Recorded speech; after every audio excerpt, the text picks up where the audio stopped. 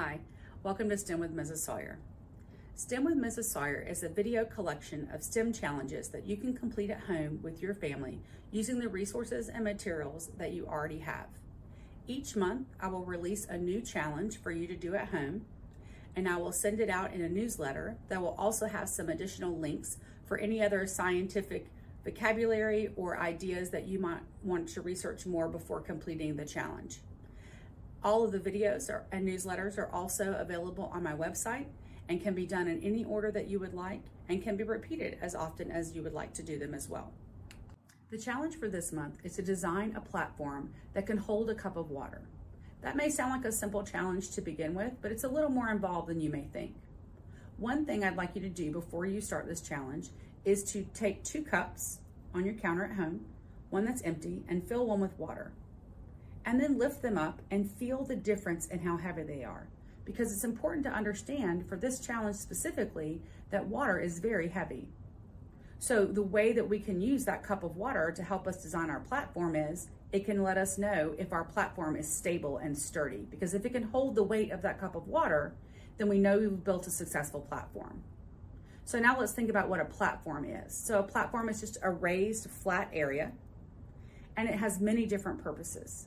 Firefighters will use a platform in order to be able to see out over a forest area, especially in large forest areas, to check and make sure there are no wildfires or anything dangerous that may be happening out there.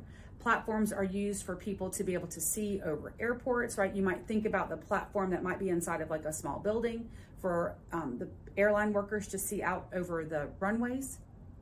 Platforms are used out in the middle of the ocean for oil rigs in order for people to do work out in the ocean.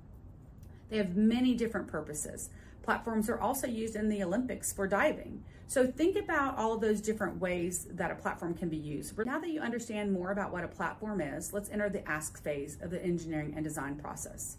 Think about what problem you want to solve. Whose needs are you going to meet by solving that problem? Empathize with those people who would use your platform or who would benefit from other people using it. Is it for safety?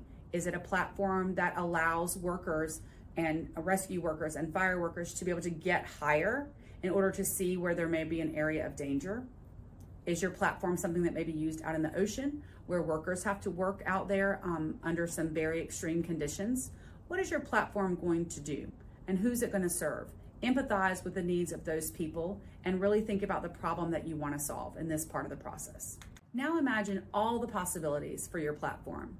I really want you to ideate and brainstorm as many ideas as you can think of. Again, this is where we use our paper and pencil to really draw out and sketch out, label all the designs that we can think of where we might be able to come up with an idea for our platform. Anything at all during this stage of the process, you want to brainstorm all the ideas no matter if they seem like they would be possible or successful or not, and then you can work through all of your different ideas that you have and choose the best one. Now that you've chosen the best one, I want you to make a detailed plan for that specific idea that you had. Really sketch it out, draw it into more detail than maybe you did in your brainstorming process.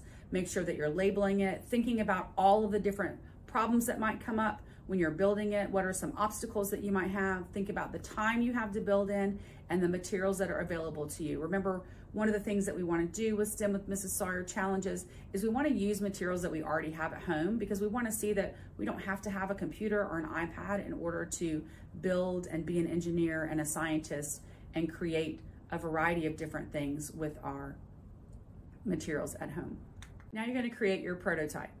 Think about what you did in your brainstorming stage and your planning stage, right? And now you're going to actually create a platform. Again, a prototype of your platform. This is where you're going to build, test, and redesign as needed. We know that, especially in the case of this platform, we are not necessarily building it anywhere near the size it would be if we were going to use it in real life. We're doing the same thing that scientists and engineers do in the real world, and we are building a prototype, an example of what it will look like, because that allows us to work through any design flaws that we may have and allows us to improve our platform design. Now that you've built your prototype and tested it, I want you to enter the iterate stage. Remember, this is that circle that we're thinking about when we're iterating. We want to repeat that process as many times as necessary to create a successful platform design and prototype. It may be going back to the brainstorming stage. Maybe you need to redo something in your original design.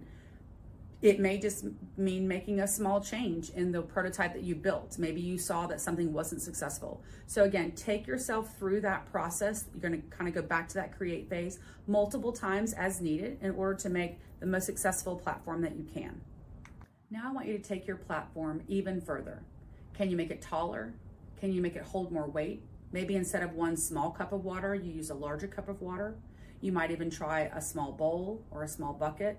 What could you do to ensure that your platform is even more successful, even taller, even able to hold more weight? All of the different things that you designed your platform for in the beginning, think about how you can take that to the next step.